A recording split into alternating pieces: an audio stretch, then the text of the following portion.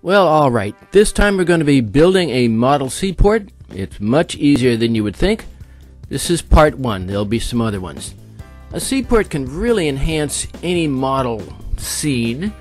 You have all of these different things you can possibly do, and of course there's seaports all over the world. In addition to that, there's an infinite amount of detail that you can work into these scenes. Literally, the sky is the limit, and they're really fun to have around. To start out with, you have to have a basic idea what your scene wants to look like. Of course, it has to have some depth because there's going to be water and then land and shoreside things. Now, I decided to have part of it a seawall, metal, and then part of it riprap rocks. So the seawall part's a nice 90 degrees, and the riprap is at an angle. I find you can use your hot glue gun to stick this foam together. But you gotta be careful. Don't make it on the hot setting, make it on the cool setting. And then of course I like to paint everything first. Give it a nice neutral color, and look at the price on that paint. It's in keeping with my cheap and easy. Okay, it must be time to make the water, and I use these inexpensive acrylic paints that you can get at any of the hobby stores. They're really cheap. What you do, the darker color is for the deeper water, the lighter color is for the shallower water. And you just kind of dribble a little bit along, and then you start working it together, and you work it together to work it together.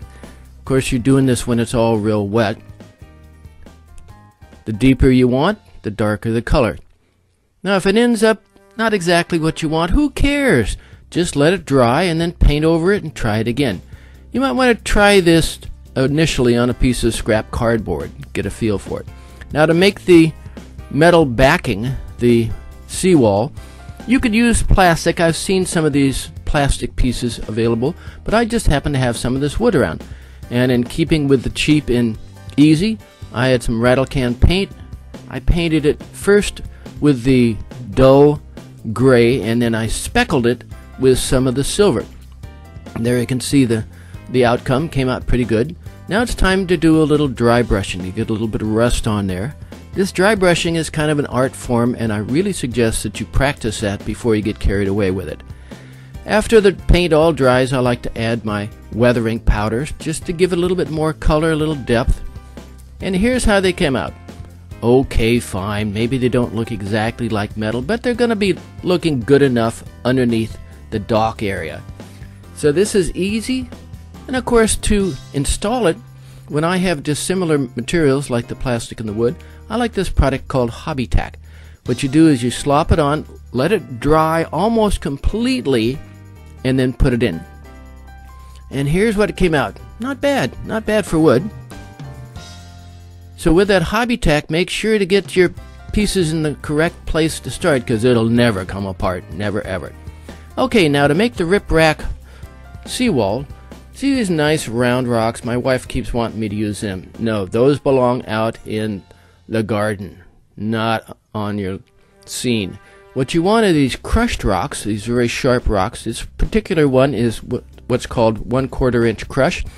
And where do you get these rocks? Well, I got them from my driveway, just right out in front. What you do is you start gluing these rocks on one at a time. It's this gigantic jigsaw puzzle. Just one rock after another, building it up. Now you do want to be careful though. If you put too many rocks on without allowing the bottom area to dry, the whole thing will fall apart. Gee, that sounds like the voice of experience. Okay, here you got it.